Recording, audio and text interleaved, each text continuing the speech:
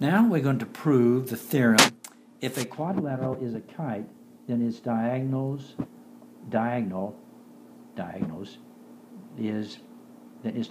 is perpendicular.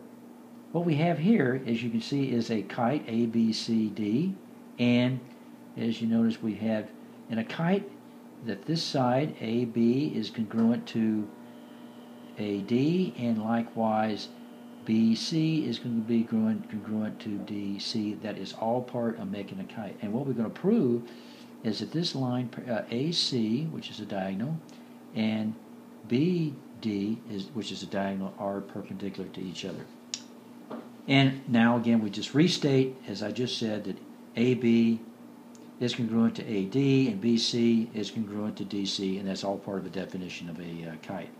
Next, we say that A is on the perpendicular bisector, and the reason we can say that is that A is equal distance from the endpoints of B and D, which is part of the definition that we have proven earlier times that using the isosceles triangle, where we have the midpoint, that actually bisects this right here, and this point right here is going to be perpendicular. So we'll get to that. So we know this now right here is on the perpendicular bisector because it's an equal distance from the endpoints. Same as for C.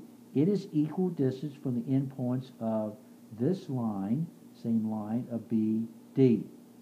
So again, there's a restatement of that. C is equal distance from the endpoints of BD.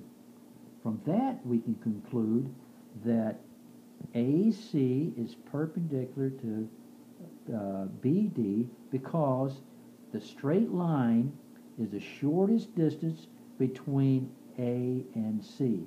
And therefore, since these both lie on there, then AC is the perpendicular is perpendicular to BD, which we have just proven.